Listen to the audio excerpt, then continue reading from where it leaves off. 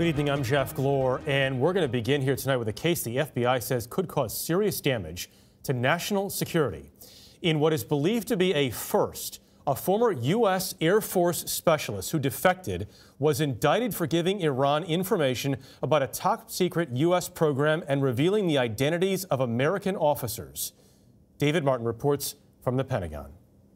For 11 years, Monica Witt used her top-secret clearance to spy on Iran, first for the Air Force and then as a government contractor.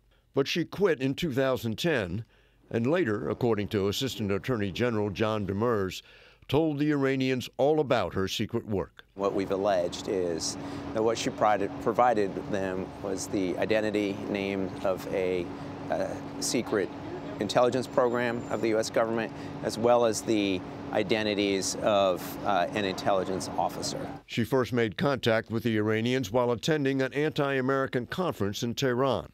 After Witt returned to the U.S., she started texting with a go-between, a person holding dual U.S.-Iranian citizenship who was assessing her potential as a spy. In one text, Witt told the go-between she might do like Snowden, an apparent reference to Edward Snowden, the one-time contractor for the National Security Agency who leaked troves of top-secret documents. Then she defected to Iran.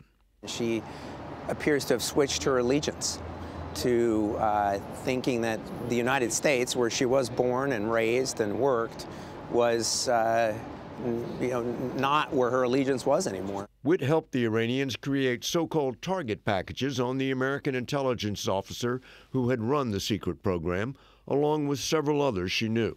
A target package in intelligence community parlance is basically a plan to neutralize one of our intelligence agents. Iran attempted to hack into the officers' computers and plant malware that would allow them to record every keystroke on their keyboard. None of the American intelligence officers the Iranians targeted are known to have suffered any harm. As for Witt, she is believed to still be in Iran and beyond the reach of U.S. law. Jeff? David, thank you very much.